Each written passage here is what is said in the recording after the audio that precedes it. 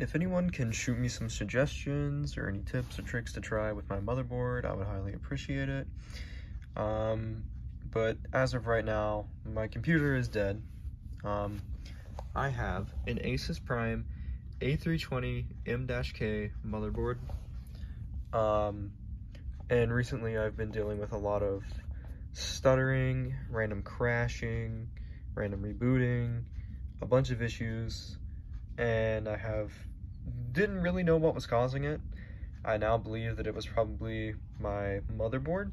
Most likely I needed to update my motherboard's BIOS because I know that it's out of date.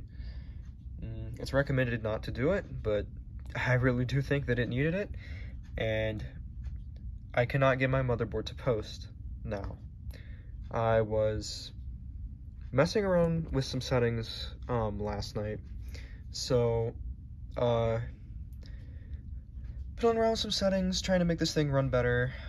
So you had an option for how many cores your CPU could use while booting, and from factory it was set to 1.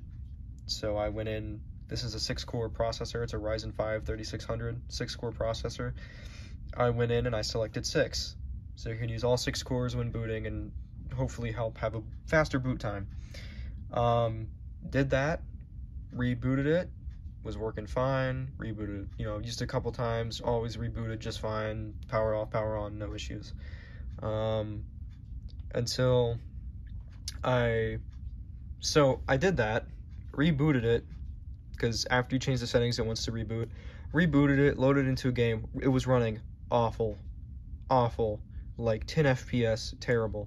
So I exited out of the game, restarted my PC, fired it back up, and it was running perfect. I was getting amazing frames, it was not laggy, it was really good, not stuttering, nothing. And I was like, okay. So,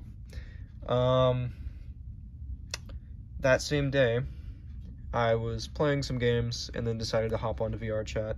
So I loaded up VRChat, was in the game for about 5 minutes.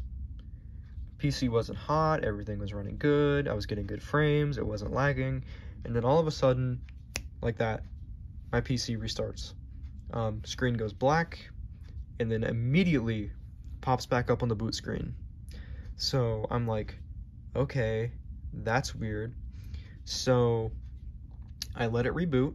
I don't look at my computer at this time, mind you. I let it reboot, and then I fire it back up, and I'm like, okay, let's try loading in VRChat again. Let's see what happens, see if this is going to be a continuous issue. So I go into VRChat, and as soon as I click to open it, it immediately crashes and does the reboot again. So then I look down at my PC, my GPU fans are not spinning, and my RAM is not lit up. And my computer boots up and runs. It runs right back to the home menu. I'm on my start screen. Number one, I was still getting display out of my GPU without the fans running. And number two, my RAM was not lit up and it still booted. And shortly after that, it crashed. And then the more it crashed, the shorter time that it would stay on. It got to the point where I could boot it up and it would stay on for about 30 seconds and then crash.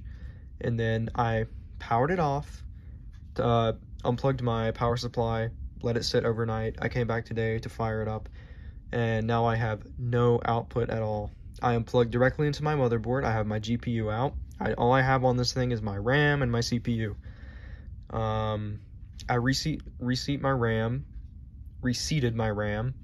took my GPU off, and I just have a mouse and keyboard monitor plugged in the power supply. That's it. No boot. It will not start. If I power it up, you can see my RAM comes alive. Everything spins up. Everything looks okay. Up here, mouse and keyboard lights up, but I get no display.